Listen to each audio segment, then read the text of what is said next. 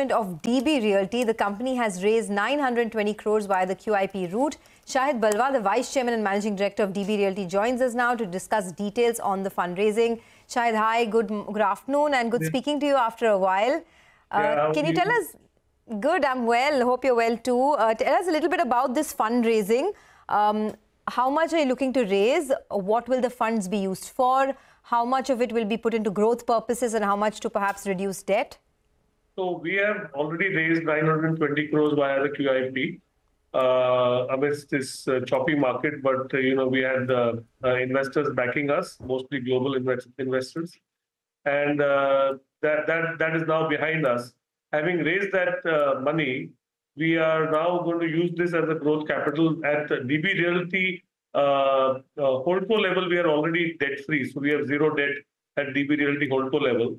We have very insignificant debt at project level, which will also be, more or less repaid next financial year. So essentially, next financial year on a consolidated basis, also we will be debt-free. This money that we have raised, we are intending to utilize this as a growth capital for our projects. So, unlike other real estate development companies who have a 5, 7, 8-year life cycle of their projects, our model is different. We are basically developer of developers. So we provide land to most of the developers in Mumbai who work with us. So the likes of Prestige, now L&T, Adani Realty is also has a project with us, and similar Godrej properties. So we work with these large developers. We develop our lands or lands that we take up for development, like slums, bring them up to a development stage, and a year and a half, we are able to recycle our capital. Unlike a normal developer who has to wait 7, 8 years. Our capital is back in a year and a half, and then we recycle it to other projects. And got it, Shahid. Just a couple of questions here. One is that this entire money, I presume, will be used for DB Realty itself and not the demerged hospitality arm, right? Yeah. So we are not intending to use this. So we are not intending to use this capital for the hospitality bit, save and except that in the interagnum, so till the hospitality is company is demerged and listed, we will provide support, but the support is on condition that the money gets returned back to us. That is one. Second is we have a stream of annuity coming up. So from this year onwards, we will have about 250 crores of annuity coming from rent of our land in Mira Road, and from 2 years hence, we will have about 15 to 1600 crores of annuity rental yield coming into DB Realty. So all that rental yield will keep on adding into the kitty, which we will mostly, we don't need as much as what we will, as much as the rental yield for our growth capital, but we would like to return that to shareholders in some form or the other going forward. Okay. So, can you tell us about what is the plan that DB Realty has over the next 1 to 2 years? Will you be largely focused in the Mumbai market itself? Any more JVs that you're looking to do with any other players? Because there are so many players now entering the Mumbai market, South-based players like Prestige, etc. Any more JVs that you're looking at?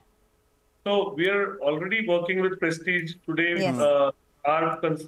In terms of gross development value, GDV, a term that is used by developers, we have almost 70,000 crores worth of projects ongoing with Prestige in Mumbai under construction. With other developers, we are actively working with Godrej. We have one project ongoing, which is almost 6,000 crores in terms of gross development value. We have other projects in pipeline where we are in discussions with L&T. Hopefully, most of them will fructify. Large projects that we are working with L&T also. And we are also working with other, developers who are not present in Mumbai, large developers who are based outside of Mumbai, and all of them look at us as a credible counterparty for projects that they want to undertake in the Mumbai real estate market. Right. You wanted to earlier raise 1,500 crores, right? That was the board resolution. So with this 920 crore QIP that you've done, can we expect some more coming in, or this is it for fundraise right now? For the moment, this is it, because I don't think we intend to raise any money at the moment. Even this money was raised for growth, so it wasn't raised for any particular debt repayment or any other immediate outflow. We will use this money as a precious resource, and our expectation for return on capital is much higher than other our peers. So we'll be very judicious in using this money, and we will be debt free going forward. And it is our belief that the real estate business, at least the business that we are into, cannot afford to have debts. Okay. Can you help us with what is the quarterly sales run rate that DB Realty is doing right now, and what is the expectation over the next 1 to 2 years? So, because the nature of our business is different from the nature of the business of our peers, where they have, quarterly sales and pre-sales, etc. Our, the way we look at this business is in terms of cash flow. So, this year we had significant cash flow, but the coming years, that cash flow is going to keep on increasing. We are hoping that it will be at least 1,000 crore plus next year, and then the growth thereafter is going to be not incremental but exponential. All right, so you are targeting 1,000 crores of cash flow next year itself. What's the value of the unsold inventory and the land bank that you have right now? So the company can be valued in sum of parts. So I can we have several projects. We have over 600 acres of land. But I'll just take a few of the land parcels that we have. And our most significant land parcel is the land parcel at Mira Road, which has about 5 crore square feet of development potential. And today the capital values over there are about 20,000 rupees a square foot. So you multiply that, and that's about 1 lakh crore in just one project. We have several such projects across the city, and the sum of parts of our company is significantly greater than the value of the share as it trades presently. We understand that the market will have a little bit of time to understand, maybe a quarter or two, and when they see the cash flow coming in and the balance sheet becoming even more and more visible in terms of profits, etc., they'll probably be able to understand us better. What we're trying to understand is what the realizable value would be, because the projection for what the value for Mira Road would be is slightly different from the kind of realizations that we've seen in recent past at a lot more premium locations like South Bombay and BKC as well. So just wanted your thoughts on what is the kind of realizations that you will see going forward? Mira Road is a stable market. We have 2 projects already ongoing in Mira Road. And the realizable capital value today is between 17 to 20,000 rupees, depending on the views, location, etc. These are all affordable segments. So these are the apartments that we build over there are between 600 to 1,200 rupees, 1,200 square foot. So this is 1 to 1.5 to 2.5 crore ticket size. It is not comparable to the South Mumbai market. These are where there are large luxury projects. Our affordable segment is doing exceptionally well. So we are, even in our existing projects, we are seeing, no slowdown. The traction is good. And, coming back to Mira Road, that particular one project will give us, whenever we start, almost about 5,000 crores of cash flow every year for the next 20 years.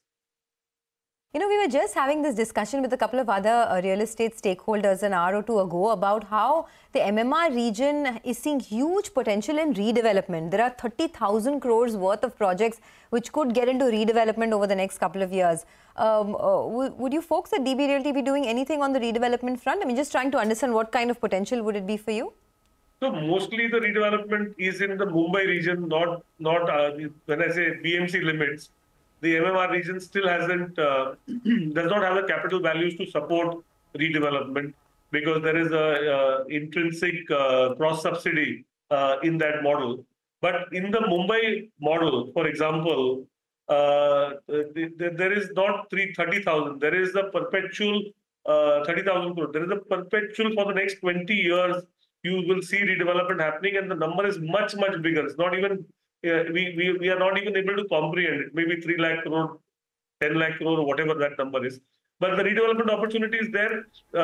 Just to give you an example, we are right now in Worli. We have a project with Prestige. It's called the Jijamata Nagar project. We've just started developing that project. It's got 4 million square feet of development potential. At current capital values, that is 40,000 crores of development in one project. So that 30,000 crore number maybe has a couple of zeros missing from that. All right, that's crazy, the projections that you're making here. But, just wanted to understand with regards to the portfolio going forward. You have about 28.5 million square feet in terms of a residential portfolio. How much of that will be executed in the next financial year? How much will be upcoming out of this where construction has not yet started? So there are, you might be referring to our corporate presentation. So the ongoing projects that you see will all get completed next year. All of them, literally all of them. Then there is upcoming. Those are projects that we will start over the next 1.5 years. Those are land banks that we already have owned or have rights to develop. So those will be separately, as and when we launch those projects with partners. So in our ongoing projects, we already have partners. In our upcoming projects, we are working with L&T very closely. We are obviously working with Prestige very closely. We are also in discussions with Godrej on one project. So those projects, as time goes by, in the next 2-3 quarters, we will keep on announcing the partnership with existing partners on those projects. All right, Shahid, great speaking with you. Thank you so much for joining us, and all the best with the plans that you have at DB Realty. All right, let's take a quick break on that note. On the other side, we'll put focus on the electoral bonds data that is shared by State Bank of India to the Election Commission. More on that coming up.